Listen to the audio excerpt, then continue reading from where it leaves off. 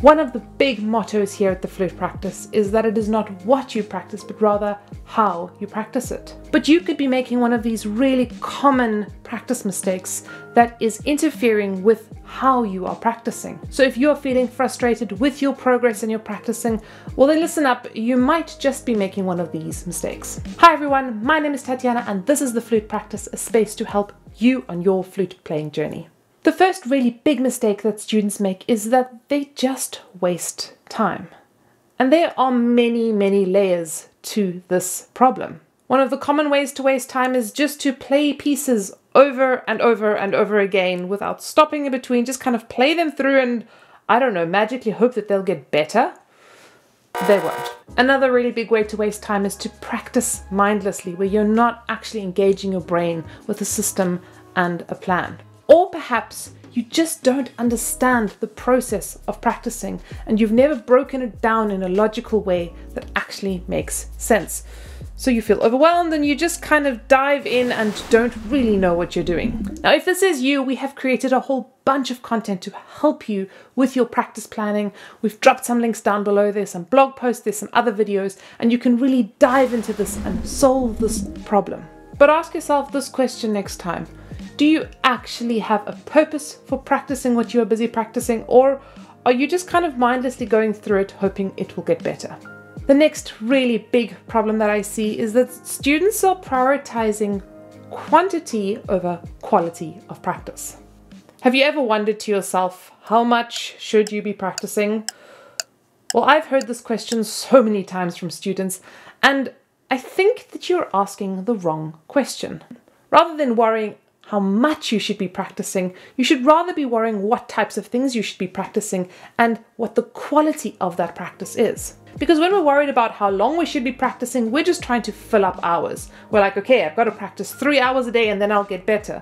But if you're just going to be wasting time for 3 hours a day, playing through things too fast over and over again and not really actually learning anything, well, I'd like to argue that 10 minutes of really careful, thoughtful practice is going to get you further than those 3 hours. That might be a slightly controversial opinion, but I'd like to challenge you on that. Stop trying to practice for hours and hours a day. Rather, ask yourself, how much can I get done in the shortest space of time? The other big mistake that students make is that they don't give their practicing enough time. And again, there are a few levels to this. On the one hand, change and progress takes time, and it's those consistent amounts of work over time that really bring meaningful progress. Students get impatient, they don't allow for the process, and sometimes they even skip a whole bunch of steps along the way. They start playing things that are too challenging for them, and this is because they don't trust that the process just takes time. But this is actually also true for kind of the micro level of practicing. When we're practicing and we know that I'm not going to fix this problem today, rather I'm going to fix this problem over a few days, a few weeks, even a few months, then it completely changes our approach, because we no longer are frustrated and angry when it's not coming right in this very moment. And rather we do our little bit and know tomorrow I'm going to come back to it and patiently keep chipping away at the problem. I can promise you, when you get this, when you really understand that practice takes time, it changes the way that you practice your instrument every single day. Another really big problem is that we spend a lot of our time rehearsing problems. And let me explain this. Sometimes we actually practice in a mistake, like we're practicing this bit over and over and over again, and we keep making the same mistake in the same spot, but instead of like slowing down, being thoughtful about it, figuring out what the actual problem is, we just end up rehearsing the same mistake over and over. And before we know it, it's become a habit and part of the music. So that's one of the ways that we actually rehearse or practice in problems.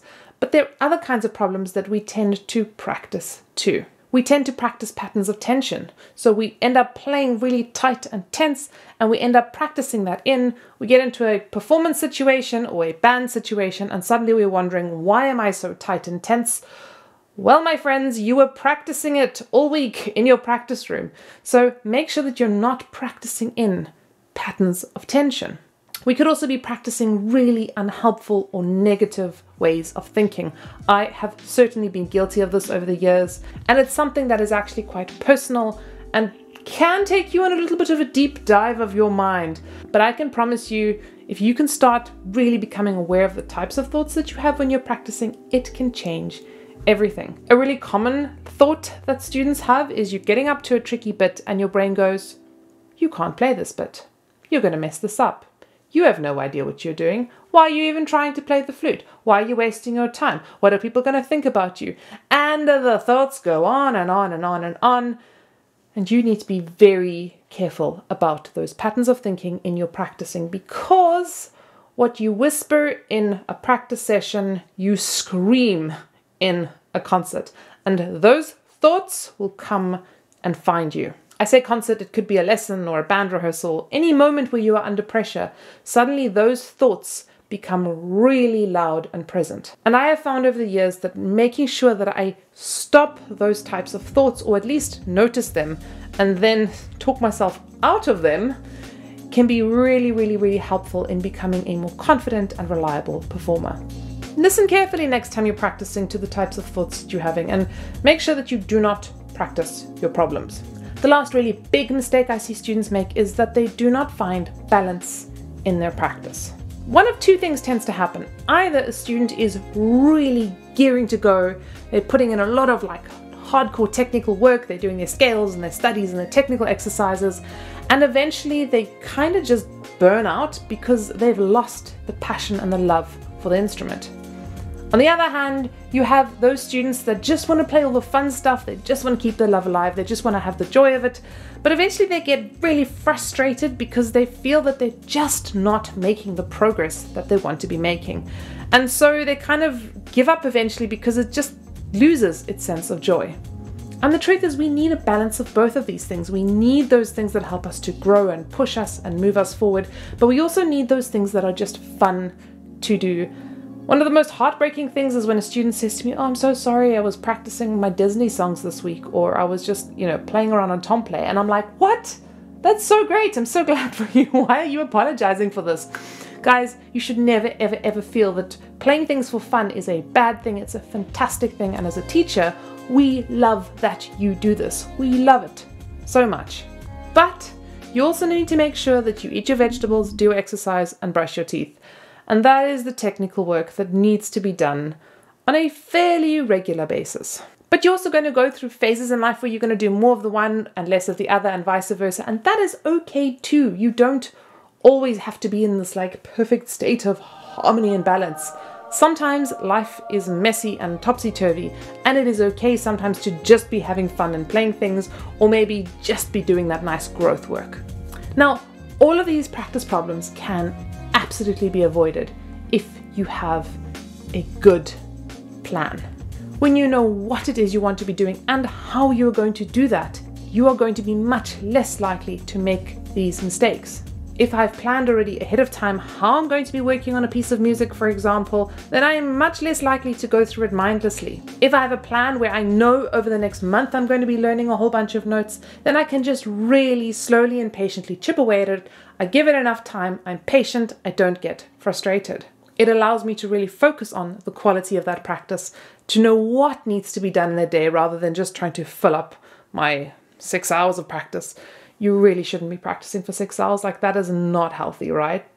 Now, I know creating a good plan is really challenging and very, very, very difficult. And so I've created a super amazing, awesome resource for you guys. Over the years, I've become pretty obsessed with planning and how to plan practice well. And this year we have put together a flute journal specifically designed for your flute practice. This journal is an A5 coil-bound book, so it's super practical, easy to carry around with you, really nice and easy to write in, and it's got some really lovely practice plan templates which will help you to structure your practice, know what it is you need to be practicing, and give you a chance to fill in those blocks and plan your practice well. But my favorite part about this journal is that it allowed me the opportunity to really sit down and formulate my practice strategy, sharing this with you guys and teaching you guys how to write your own practice plan. And since we are launching this journal this year, we are going to be doing a practice planning workshop along with this journal launch, where we are going to help you guys in person live formulate your own practice plans. We've dropped links to all of those things down below. You can go buy the book right away. We're shipping it worldwide. And if you would like to join that workshop, go and do so now. If you're too late, well, there will be a recording, but still, you will have missed it. Happy practicing, everyone, and I'll see you guys next time.